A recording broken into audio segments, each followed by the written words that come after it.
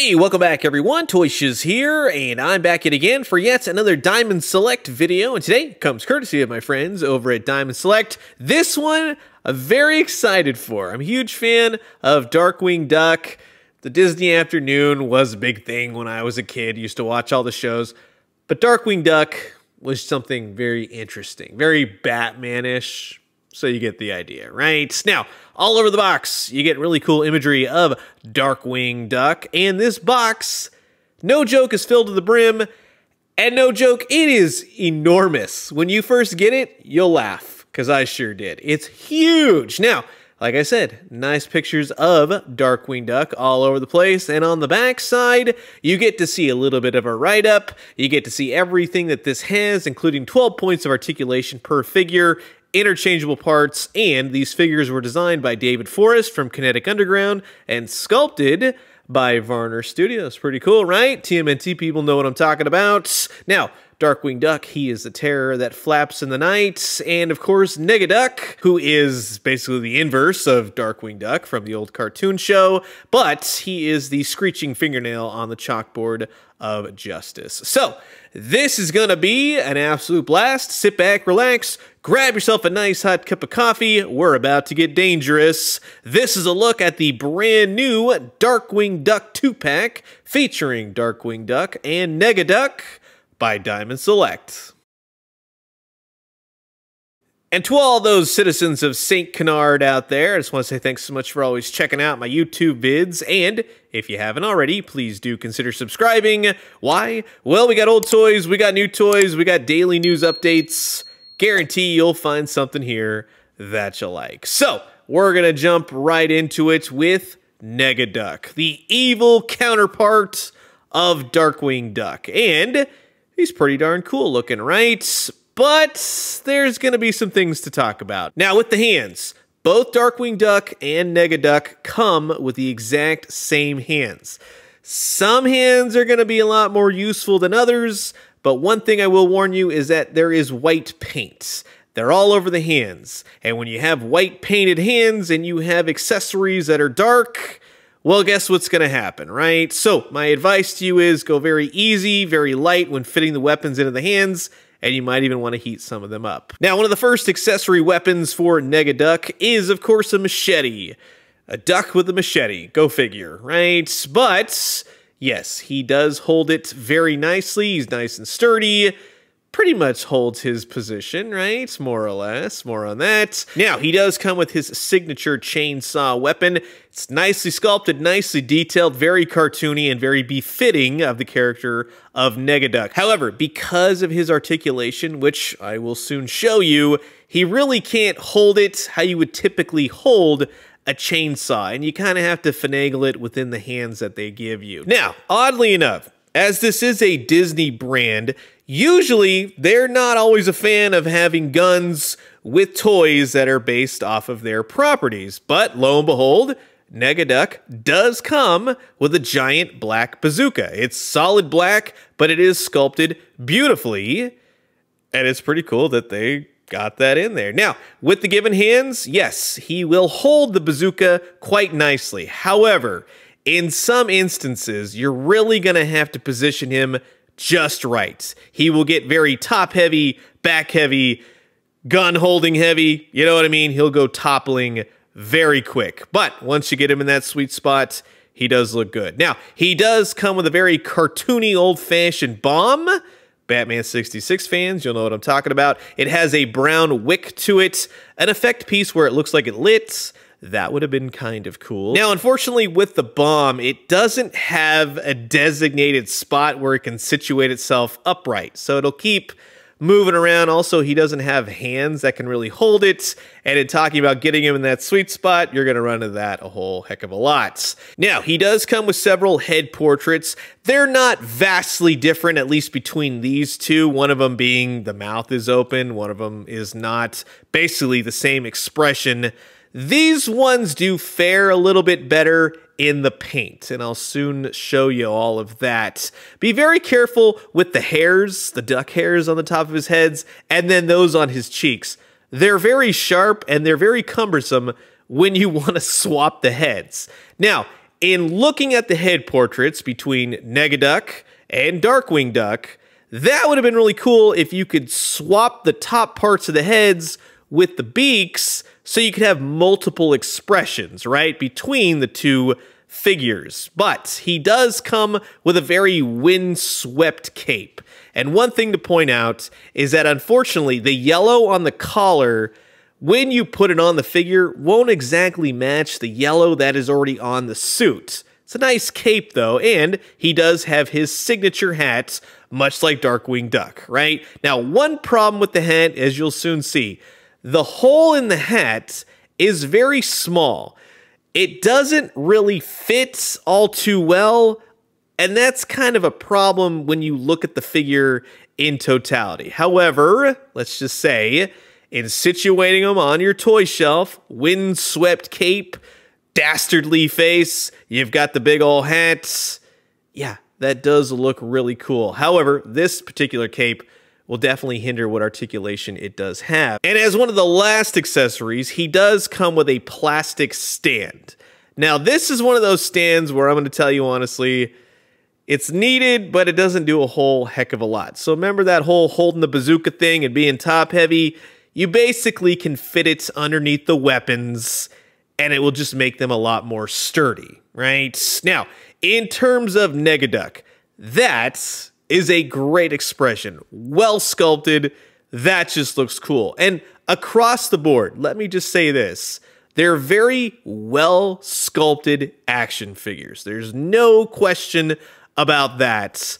But the paint on these figures is atrocious. There are little dabs here and there. There's paint that doesn't match. There's little hiccups here and there. And one thing I really need to point out, because people private messaged me on this, their arms seemingly snapped off at the elbow. So what I did was that I heated up both of these figures, gave them the old dunk in the hot water, and made absolutely sure before I started moving them around that nothing snapped. And I had no problems with it. But as you can see, lots of problems with paint. And this is right out of the box. This is nothing that I've done and moving the parts around and swapping and everything else. The articulation in the head is pretty solid. He's got a long neck, and you get lots of up and down, left and right momentum. The arms will go out to a certain degree, as with the elbows. And that's where I think a lot of people who really wanted a more articulated DARKWING Duck, NEGADUCK figure, you're going to fall short with that. While these do have articulation, it's very limited. Not that that's a bad thing, but for having this type of articulation, you'd kind of expect it to do a little bit more. These are very much action figures. You set them and forget them. He also has peg holes on the bottom of his feet, which could be useful for stands, let me just tell you. But I digress. These are figures that are very frustrating, especially when you want to swap the heads and if you want to swap the capes, right? Because the capes are this whole other thing. Let me just tell you, as you can hear the frustration in my voice. NEGADUCK's cape will fit rather snugly. You can see the paint problems again right there on the cape. God, there's a lot, let me tell you what. But in putting the cape on, swapping the heads, having all those sharp pieces, I know it sounds like I'm just ragging on it at this point. It was frustrating because I was really looking forward to this, but it's quite a pain in some instances until you get everything put together and just put them on your shelf and just let them be. So when you want to swap the heads, the capes, it's a whole thing because most of the time the cape will come off. It'll come detached, and then you got to put the hat on. And the hat, as you can see, because of the tufts of his duck fur or whatever you got going on, the feathers, the hats don't exactly situate on the head perfectly, where I would say that it needs to be down a whole heck of a lot more. So not only is the hole in the hat not big enough, but then you have to contend with those spikes on the top of his head. It's very frustrating. But when you get them situated, that's when you just go, there you go, there's DARKWING Duck and NEGADUCK. But I know that is definitely not going to go over for a lot of you out there. You want an articulated figure you can swap out, play with, the whole 9 yards. And of course, now with Darkwing Duck, he has some very cool things going on, but in terms of the paint problems and everything else, this one really does take a hit. Now, like I said, he does come with the same exact hands as NEGADUCK, so it doesn't really matter. You swap him out. He does come with his gas gun, which is really well sculpted, well done. Now, I had to heat up this hand that holds it to even get the gun. It's a very tight grip, so I'm just keeping the hand on there from now on. However, while there is some pink detail amidst the black, on the trigger especially, it's not that great. It's kind of sloppy, but he does hold the gun quite nicely. And again, I'm really glad that they were able to put this version of his gas gun in the packaging. And as a nice touch, he does have several pieces you can swap out for the actual gun. So you have a grapple, and then you have the extended grapple, and I totally dig that. That is very fun. That's very cool to see, because you simply just put the grapple in the gas gun, basically, and yeah, he holds it quite nicely. Same thing with the more extended version. Now, I will tell you this, like NEGADUCK, you really have to get these in that position so they don't go toppling over. But when you want the evildoers to suck gas, he has a gas effect.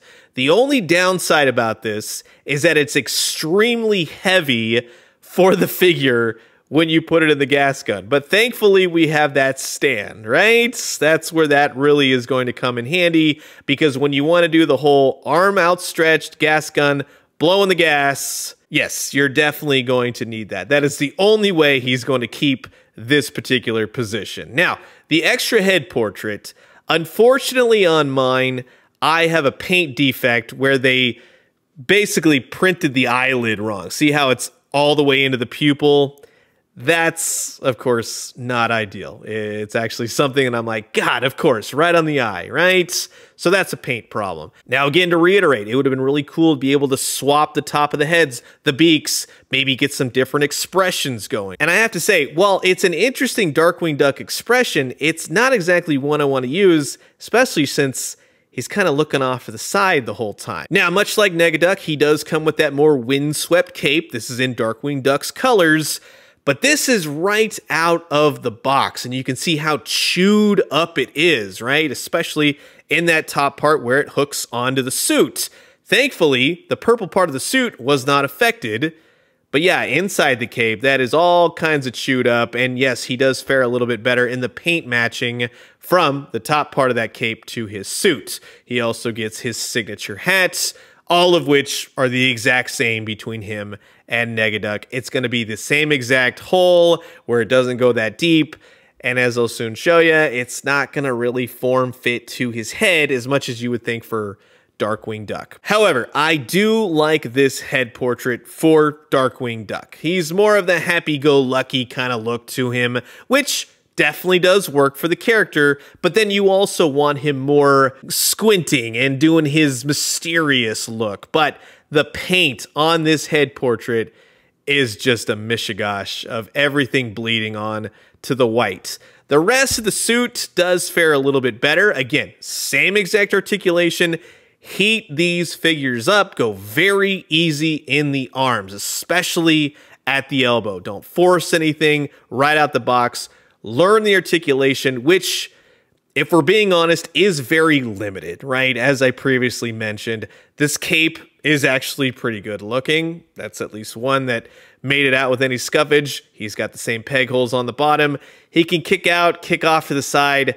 But again, these are very frustrating to pose out. They're very much neutral. So when you get the hat on him, it's going to be just to right about there. It's not going to go any lower than that. I could see some people going, yeah, so what? And what's funny is that when you want to take photos or he's just on your shelf, right? The shadows that this head portrait get because of the brim of the hat, because it sits so high, messes with the eyes, oddly enough, right? It kind of gives him doughy eyes. But when you move it back, now he's kind of surprised, right?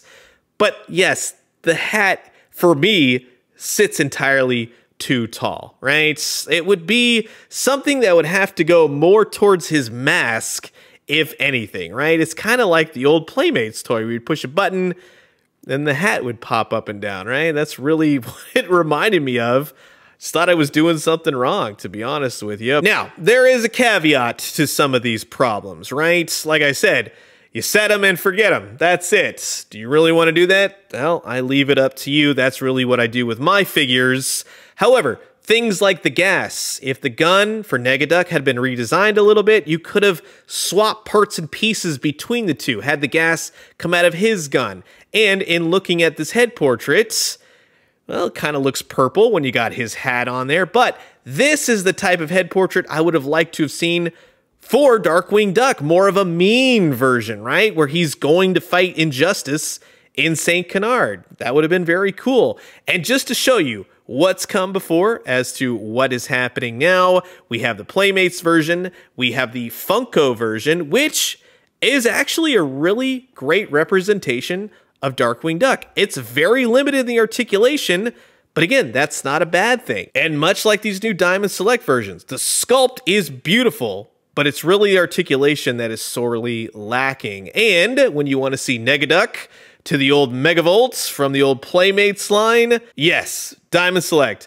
just make some of these improvements with the paint and whatnot, but I can tell you from all the comments I've seen, people want Darkwing Duck action figures and the villains. And yes, my Megavolt still works to this day. Now, just to show you the scalature, right? There are a ton of brands out there these days, and Darkwing Duck will fit around that 5-inch mark. He's just below Marvel Legends. He is the smallest of the bunch between Premium DNA, McFarlane, Hasbro, NECA Toys, and of course, Fresh Monkey Fiction. So these figures will definitely be their own scale to their own thing, but hey, let's get some more villains going, that's for sure. So, that will wrap it up for my look at the brand new Diamond Select Darkwing Duck and NEGADUCK action figure 2-pack. And again, thank you to my friends over at Diamond Select for sending this out for the purposes of this video. I'm going to tell you honestly, I like Darkwing Duck a whole heck of a lot, but this is a very frustrating set. If you are wanting to get this because, oh, you can just pose them out and do all kinds of crazy stuff, no, I'm going to stop you right there. The paint on these is pretty bad in some instances. That is very unfortunate. It might not be the same with yours, but in terms of posing them out, swapping the heads, swapping the capes, the hats, everything in that nature, they're frustrating. They're very frustrating toys. So unless you want them just to get them, you put the weapons in their hands, you get them all going, and however you want to pose them out on your shelf, and you never touch the things again. So it's up to you. But you've heard my thoughts. Now I'm curious to know yours. Comment below, let me know. Let's talk everything Darkwing Duck. So I'm going to leave you guys with that. As always, drink some great coffee, eat some great food, but most importantly, remember, I am the terror that flaps in the night. I am the low ratings that cancel your program. Poor Darkwing Duck. And when they do, let me know what you found. I'll talk to you guys soon. Adios.